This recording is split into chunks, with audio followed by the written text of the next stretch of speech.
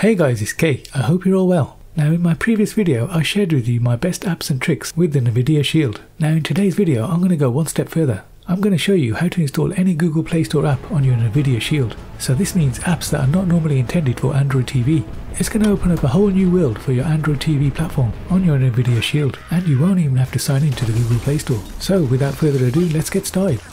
If you're new to the channel and you want to stay up to date with the latest tech tutorials, reviews and unboxings, I do everything including Fire Stick, Raspberry Pi and Android TV tips and tricks, so subscribe and hit the notification button.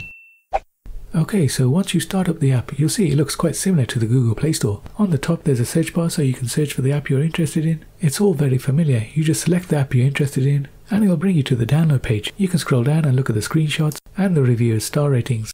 And on the main page, if you select the More option, you can filter the results by ratings and number of downloads. Now to get every single app available to you on your Nvidia Shield, we need to update the settings. For example, if we search for Angry Birds, you'll find that you won't find it anywhere. This is because the Google Play Store is filtering down the apps according to your device.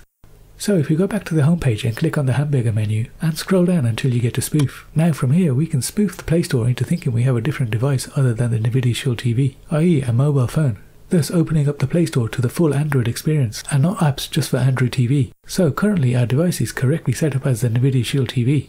So I'm going to click on Spoof Device and this should give you a list of devices. Now I'm going to scroll down and choose a Google Pixel 2. Now I've chosen this because it is a Google device and it should have access to all the apps on the store. You'll then get this message that the setting will be applied after you restart the app. So if we click back to the home page and select Account and just simply click on Log Out and then just click on Login Anonymously. And now if we go back to the home page and scroll down to Spoofing, you'll see that we're logged in as a Google Pixel 2. So let's do that search again for Angry Birds. And now what you'll see is that all the Angry Bird apps appear. I'm going to choose Angry Birds 2 and just click on Install and then Open.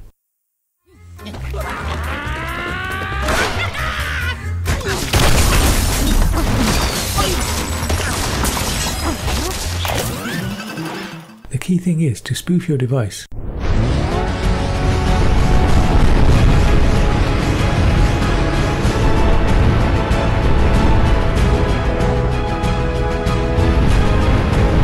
To get this software store app, we first need to go to Download and enter Aurora APK in the search bar. Now this will bring up a few results. You need to scroll down until you get to the F-Droid Aurora app. Now simply scroll down until you get to Download F-Droid and just click on Download and then click on Install and Install again and finally click on Open. Here we need to click on the green search icon and now we just type in Aurora and we want to select the second one down and finally click on Install. Click on Install again and that's it guys, we can now open the Aurora App Store. Click on the Next button.